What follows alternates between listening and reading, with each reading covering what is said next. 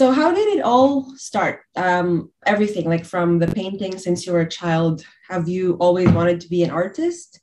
And yeah. I mean, I've always only thought of myself as an artist. As a child, I was the classroom artist, and I've always, my self identity has always been that of the artist. You know, in my group of friends, I was the artist, and you know, I went to art school and have my master's in art, and I've always identified as an artist. It's a different way of seeing the world, and it is the only way that I know. I think the next couple of questions are a bit more personal, but I guess it could be, you don't have to answer it if you don't feel like it. It could be a little bit more like theoretical if you feel like. If you could live all over again, would you choose to be what the artist that you are now, or would you choose to be something else? Well, if I could live all over again, I think I might take a more direct path to being the artist I am now. A lot of my life, I have done so many things in my life, and I've, you know, experienced so much stuff. It's really enriched who I am. But it would have been nice to be where I am now when I was 30 years old, and still have a whole, you know, many decades in front of me. So, yeah, I mean, I guess that's the answer. I would love to do what I'm doing, just do it sooner. Yeah. I'm pretty sure like when you were younger, but it all kind of has meaning and brings you to what you are right now. Yeah, absolutely. I mean, so much of what I've done speaks to what I'm doing now.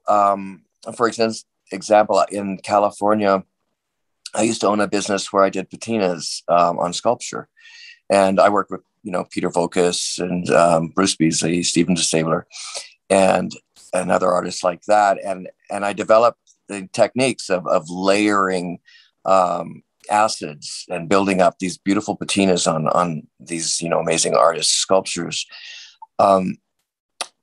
And the language that I learned by layering color and layering marks and removing, you know, you do as much removing in a patina as you do layering, is the exact same language that I'm using in my work now. So had I not, you know, had that business and worked with those men, I probably wouldn't be able to make the kind of art that I'm making now. So you're right. Everything does speak to what I'm doing. All your experiences, you know, form who you are. Yeah. And I think it takes a long time. It's always a continuous experiment, learning, study. Even if you do like a single sculpture or painting, you have a little sketch or your study, and then it grows from there. And eventually in the years, it just keeps on growing. Yeah. In my case, I work both from sketches and from photographs that I take. I'm an avid photographer, and then I'll often, you know, work out, you know, close to a finished painting on a small scale, and then I'll build it bigger and do it again, and then problem solve, you know, the new problems that arise as the scale changes. And it can take months to do a piece. I mean, it can, you know, it can take longer than that. Some pieces I think are finished, and I'll come back later and go, "Oh my God, what is this?" and redo it, and end up with something that's much better than I initially thought was a finished piece. Almost kind of in the same category of questions. If you could do one last artwork, what would it be? What medium? What would the theme be? If I could do one last artwork, my very last piece. God, that is a very difficult question. I put such importance on it. I think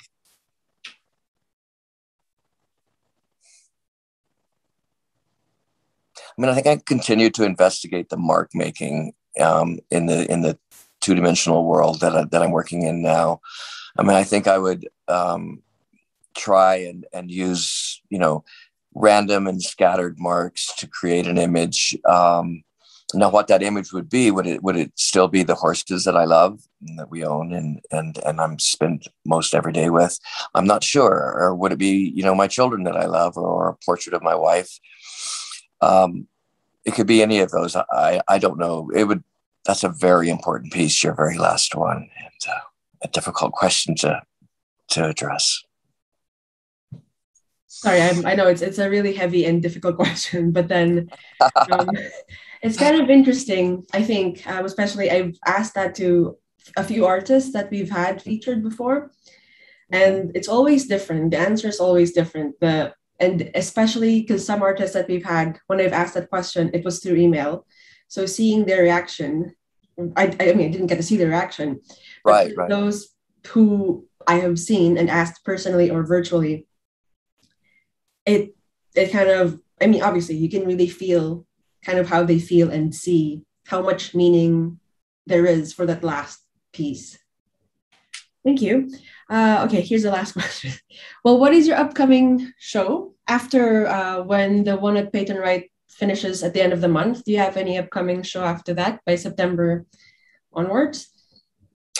We're negotiating having a show in Michigan, which is, in the northeastern part of the United States. And then after that, primarily what I'm working in my studio these days is commissions. I have a really active painting commission life. And so my time in the studio is making pieces that no one will ever see but the owner that commissioned them, and they won't be going out to shows. But we're looking forward to it. And one of the aspirations I have is possibly getting a gallery in Europe somewhere. It would be amazing to be able to show over in Europe. So we're working on it, and art, as well as being aspirational and part of my life, is also financial, and so I have Artworks International doing amazing things for me, gathering shows and gathering expeditions. So it's onward.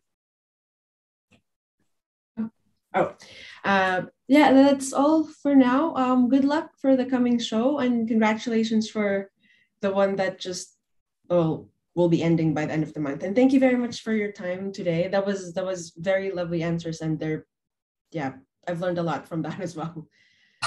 Well, thank you for inviting me. It's an honor, and I really appreciate it.